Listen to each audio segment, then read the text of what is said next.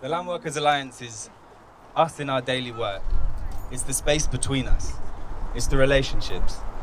It's the energy that we can create together. It's the political change that we can create together and the social change. Where do we come from?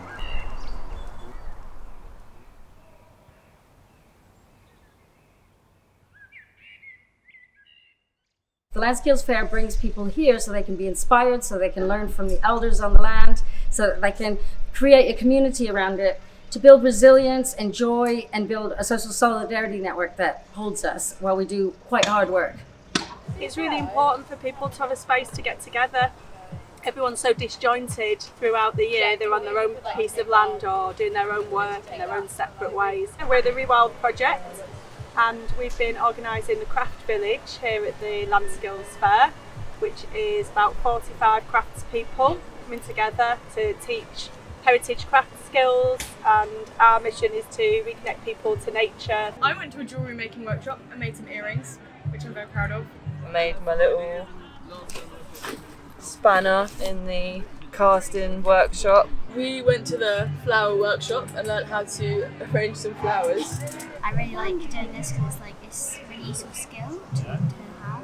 At Land Skills Fair this year, I've been organising the family kids area, and that involved really kind of bringing together and scheduling different artists, doing many different amazing things to work with the children. My name is Culture Lee. I'm an international artist, and I work 3 days a week working with children. So I do rehabilitation to get them back on their track, and one of my roles is motivational mentor, because at the end of the day I have a love for the kids to progress to be the person they want to be in the future. And I'm so inspired by seeing this work happening on so many levels, because it feels like you're not holding all this work on your own, that is actually multiplied across society, and each of those people then touches other people, and then we have like this multiplication and explosion of impact.